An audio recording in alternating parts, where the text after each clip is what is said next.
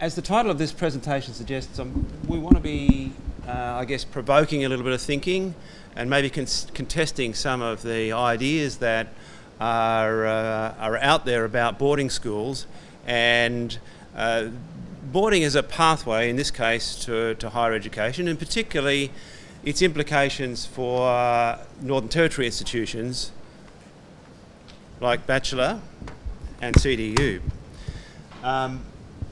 We might think that it's logical that giving people a good start in education is going to give them a better chance of a pathway into higher education. And that boarding school, because it's so much better than what happens in remote schools, my tongue's in my cheek, is logically the best way to achieve that. So that's where we will head with the presentation. But first of all, I'd like to acknowledge that we are on Larrakia country. I too would, it's a bit of a shame that Billawarra's not here now, because I'd love to thank her for the welcome that she gave earlier on. It was great. And I always count it a real privilege to be here. I'm a visitor in this country, having come from down south several years ago. But it is such a sensational place, and when you fly over the mangroves there on the way to Whatever or wherever you're going, it's just absolutely amazing. I'd also want to acknowledge some of my colleagues who've worked with me on the topic of boarding school education over a few years now, and Andrew's one of those. The work that we're talking about this afternoon is a bit of a collective piece of work that involves academics and practitioners from around the country. So it's not just me that's doing these things. But let's just have a bit of a think a little about remote education in the Northern Territory, just for starters.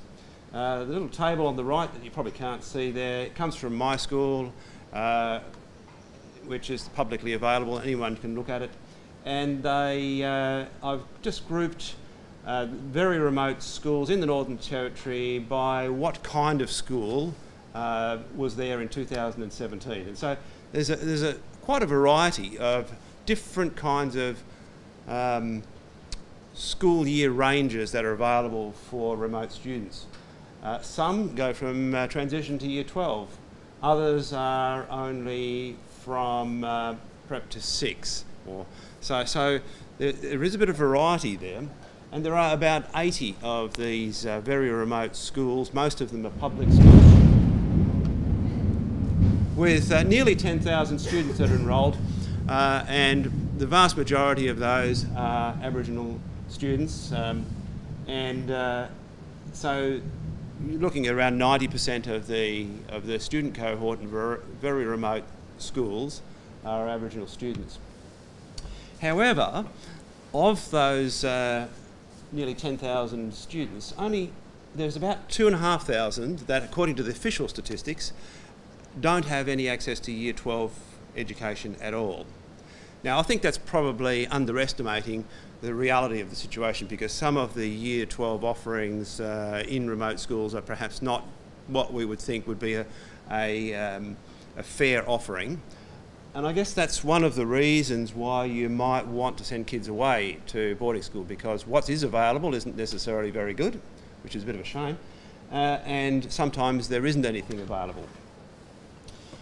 But my estimates are that around 2,000 students in very remote territory, based on the census information at least, aren't attending.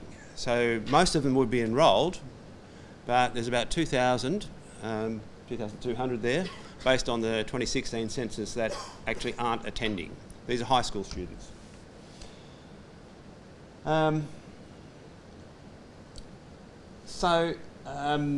According to the census, and this is self-reported, of course, 2,180 students attended very remote schools at a secondary level. So that's from year 7 right through to year 12. Most of those would be in the range of 7 to 9. Around, depending on which quarter you look at, around 1,400, between 1,350 and 1,450 students were receiving AB study payments. Now, if you're receiving this AB study payment, which is B, it means that the school gets a payment for you to attend the boarding school. So that suggests that of those students who are receiving AB study, which would be the vast majority of very remote students, around 1,450 are going to a boarding school somewhere. Now, some of those boarding school students are going to schools within the territory, about 700, and the rest are going interstate. So, having considered that little bit of data and the fact that there are 2,000 odd students that are not attending school, 2,500 that don't have access to Year 12, that's, I guess, some of the background that's driving boarding for Northern Territory students. One of the drivers is a policy driver, and that arose out of the Indigenous Education Strategy. I'm sure that Andrew can sort of fill us in more on that if you want to know. And the setting up of a transition support unit back in 2015. But there are also other agendas that are driving a push for boarding in the Northern Territory. One is obviously closing the gap. Another is the number of scholarship programs that have popped up, whether they be IYLP or the Australian Indigenous Education Foundation or any of a number of others that seem to say, well, look, here's a bucket of money and just take it and you can get the best education that you could possibly want at a boarding school, either mostly interstate. So scholarship programs are important. AB study is an important driver as well. The availability of AB study makes a huge difference for students that are wanting to attend a boarding school. But there are also community drivers as well, and particularly community expectations that kids that go away will have a better chance of being able to navigate two worlds. And I use that phrase, two worlds, somewhat loosely, because I realise that there are more than two worlds. It's not just a question of the Aboriginal world and the Western worldview. There are several Western worldviews and there are several Aboriginal worldviews. But this is the phrase that many community people often use when they're talking to us about their hopes for boarding, that they want their children to be competent and comfortable working in two worlds. Another driver that comes from families is the history of boarding. So if parents or siblings older siblings had been to a particular school, there's a fair chance that if it went well for them, or it was perceived to go well, that the younger ones will go to the same school. And I think that's probably the case in the study site that you're doing to some extent. But there are also historical connections to particular boarding schools. So, for example, the Lutheran system has a strong presence with the Urara College in Alice Springs, and that attracts other people who've had a historical connection to the Lutheran Church around that region in Central Australia. But another driver that's perhaps a more pragmatic strategic policy one is the cost of providing secondary education in remote communities, and particularly a quality secondary education. And this is one of the points that the Wilson Review, which was commissioned by the NT government in 2013, brought out, that and he used words around the feasibility or the practicability of actually providing a decent secondary education in remote communities. And so that cost of providing a secondary education is one of those drivers. And of course, it's not always easy to find teachers who have got the right qualifications and who are very comfortable working in an Aboriginal community who are available to teach in these communities. So there are recruitment issues, cost issues, and there's a whole bunch of other drivers. All of this has led in recent years to an increase in the number of people who have gone to boarding schools. There was a review issued by the Department of Social Services in 2017, which said that in the period from 2012 to 2016, there was more than 40% more students attending boarding schools from remote communities. Now, the strategy to get kids to go to boarding schools has therefore worked. It's been very successful. So, and also we see that there are growing numbers of Aboriginal kids that are achieving their NTCET, and that's, I would think, encouraging to see. And all the boarding facilities in the Northern Territory are at capacity. There's no room for more young people to actually go into boarding schools within the Territory, which is why they're having to go interstate. And so we're seeing this, the overflow of demand means that people are having to go interstate for their boarding school education. So I'm going to hand over to Andrew now just briefly to talk about his little project, which involves a community in Central Australia and the Unity College at Murray Bridge. Thanks, John. Look, I suppose my interest in this project came about from managing the Transition Support Unit. One of our officers came to me one day and said she was out in community. This college turned up in the community, and the community was actually welcoming the college when they came to visit the community. So they came to visit, and the people were coming out and saying hello to them. So there was a sense of, there was a sense of a strong relationship there.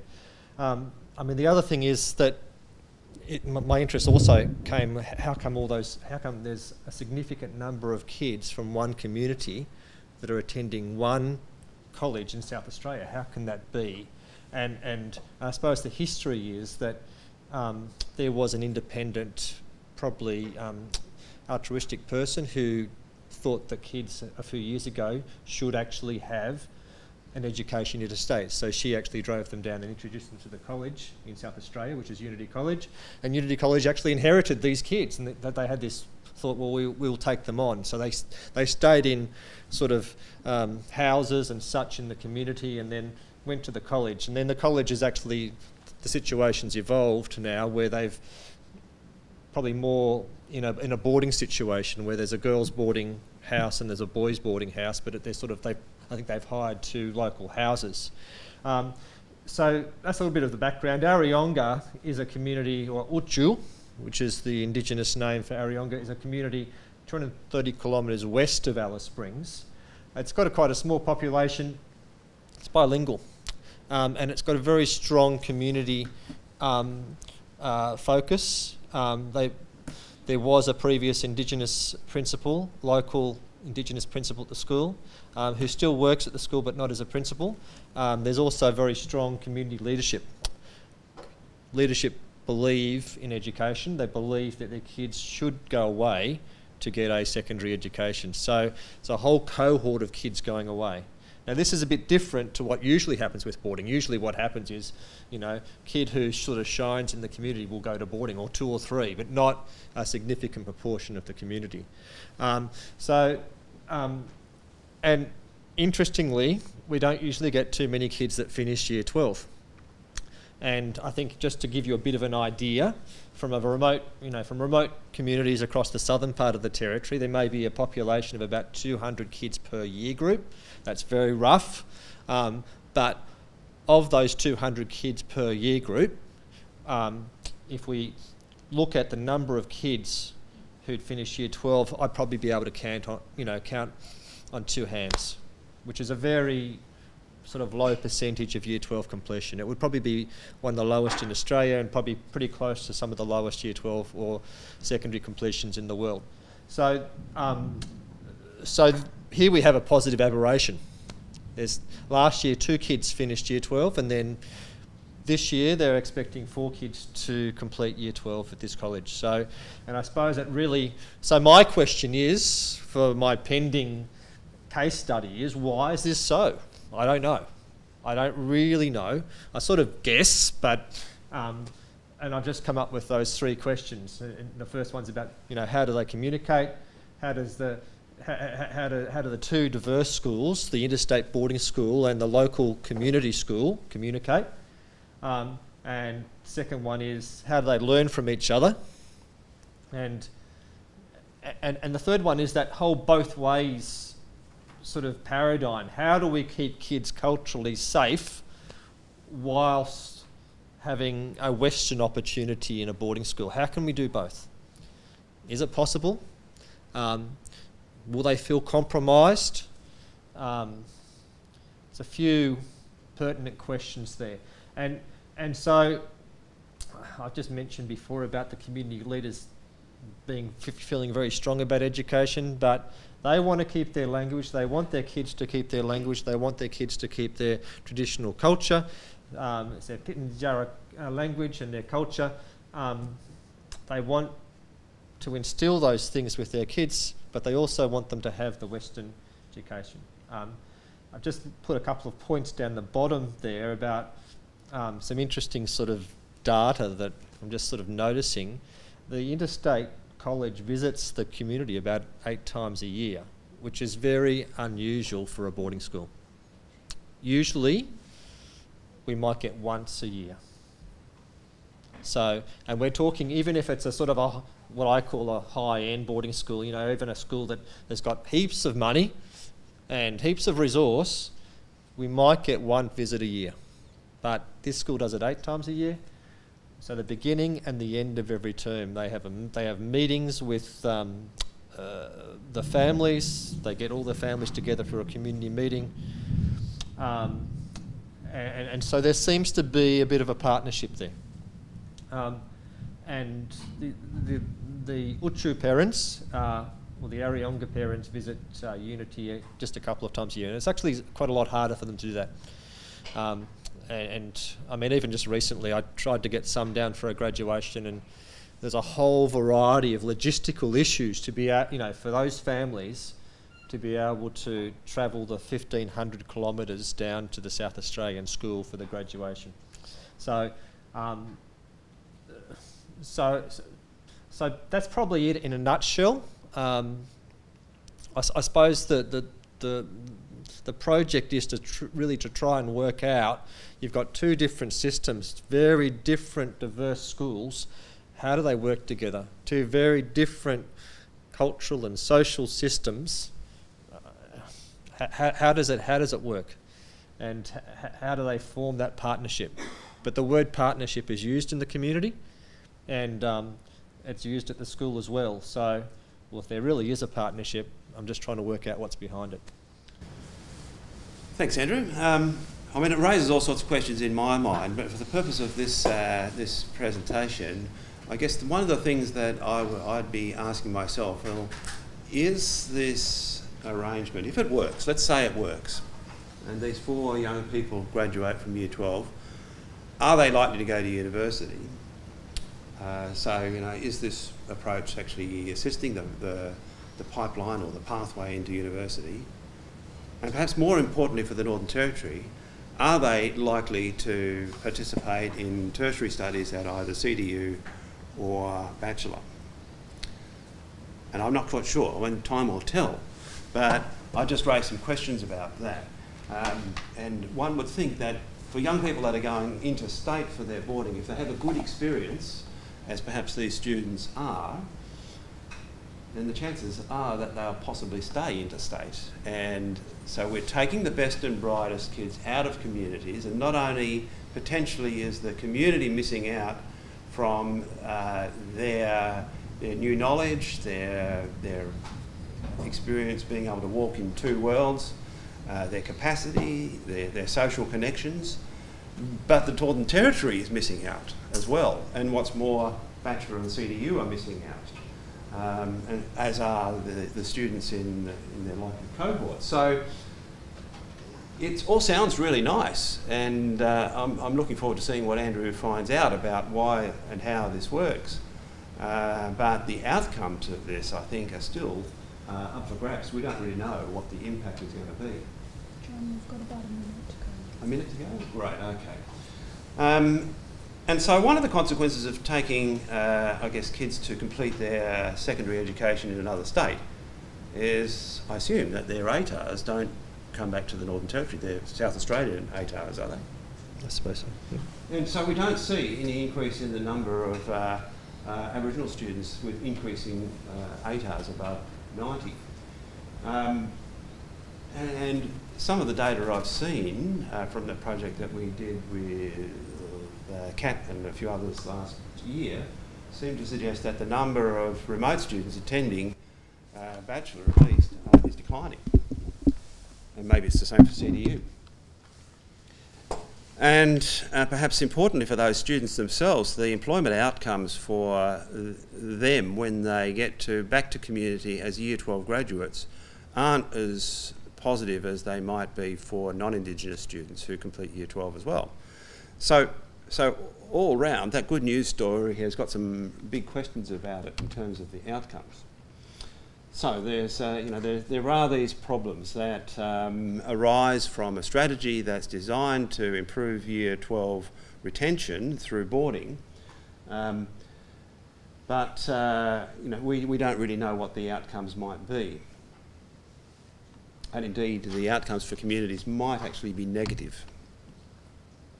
So where does this leave us? I think it deals us dealing with systemic inequities. So the systemic inequities are multi-layered and they arise as a result of policies and strategies that have come from the Northern Territory Department of Education, from the Commonwealth in terms of its promotion of scholarship programs, from schools that are promoting a particular ideological framework, and that then creates a them and us framework that, instead of being both ways or comfortable in two worlds, sets up a community where some have had the best of Western education and some have had nothing. And that, I think, is a bit of a worry. And it may well lead to a declining capacity in remote communities. And so, the real intent, which is to actually give people an education so that they can get a job and have a fruitful career, is lost for the community. And indeed, we don't know whether or not this approach is actually improving pathways into higher education, particularly for CDU and bachelor, or not. We might assume that it is, but we don't know. And we don't actually even know what the benefits are financially or emotionally or socially for the boarding students themselves. That work hasn't been done fully. And that leaves us with a lot more work to do, which is great for those of us who are academics. It's sort of, we've done all this work and we still haven't got any answers, so it seems, anyhow.